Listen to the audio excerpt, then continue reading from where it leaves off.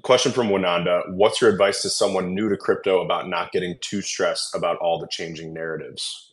That's a great one because you're gonna get stressed, Wananda. It's part of the space, but you can do stuff to mitigate that stress. The first thing I tell anybody who's new to crypto or Web3 or blockchain technology is to educate themselves. So the first thing you want to do is find the things that confuse you and find someone or some sort of material that can educate you on what you're trying to figure out. So one, you need to have the knowledge to understand what you're dealing with. Because once you understand the beast, you'll be able to navigate within that realm without getting so stressed out. Because the peripheral problems that you're running into, the small stuff that's giving you a headache, are going to take away from your ability to learn the bigger stuff and to pay attention to the market in a way that will keep you up to date with everything that's going on. So, kind of a blanket statement there. Wananda, I would say one, educate, find a group of friends, possibly look for people who are willing to educate you. There's always an individual that will know a little bit more than you.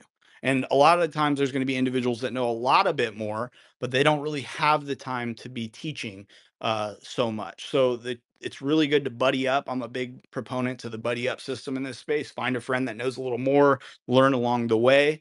And then also uh, make sure that you target a sector of this industry that you're interested in and focus on that. So your foundation is security, education, best practices of blockchain technology in general, and navigating this space, right? How to use a wallet, the shit you shouldn't do to lose your money, common scams, how the technology works at least a base level, understanding that and going, okay, I understand the different types of tokens. I understand what a wallet is, and I understand maybe you can go a little deeper into different aspects of this entire realm. But the key is having that good solid foundation and then targeting what you really want. So if it's NFTs, then you need to go full bore into NFTs, ignore uh any of the side trading, scalping, perps, any of the D apps or any of the DeFi stuff, and just stick with the art and go, okay, I really want to learn the art, and I want to know why art hits and why art will be popular, and why it's important on chain, and then I'll start monitoring projects and I'll look for a project that I think is going to win. That would be my advice to you: is just really focus on something that you want to learn and have a really good foundation before you start doing that. Absolutely. I love that approach. And kind of a good follow up question from Sabrina. How do you know if something is not bullshit? Yeah, that's a tough one because there's a lot of like blatant indicators, but those indicators are only blatant to me because I've been here so long.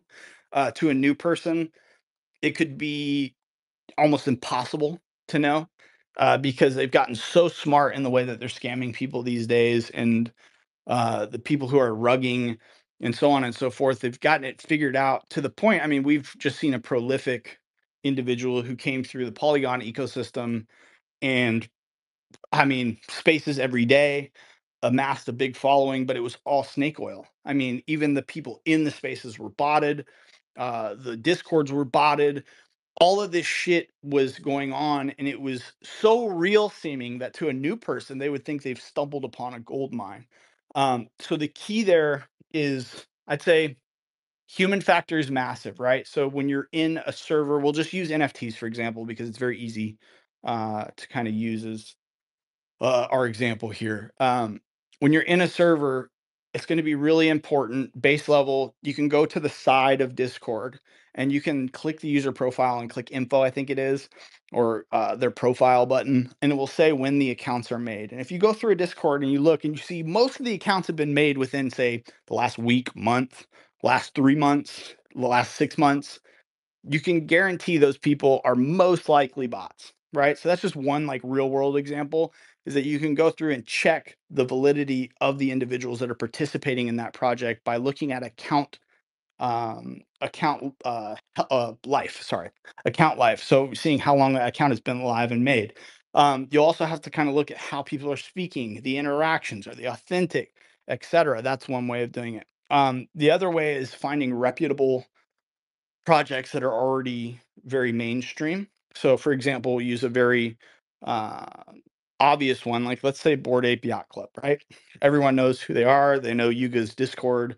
Um, Most of the stuff going on in there, if it's by verified apes, if Yuga themselves tweet about it, it's gonna probably have some legitimacy to it. So you want to look for these things that are kind of daisy chained to pre-existing founders, creators, personalities in the space, that provide authenticity to what they're doing. That's one way of doing it. The other way is just again time in the trenches, is being here and experiencing it and getting burned a couple times and learning, but making sure that you that you keep track. We keep logs, right? In day trading, we keep logs to say, okay, this is why I had a profitable P&L. This is why, this is my mentality of when I entered this trade and when I exited this trade. We do that because the human brain has a real hard time of keeping track of thousands of trades potentially. And if you forget something, you can go back and read it.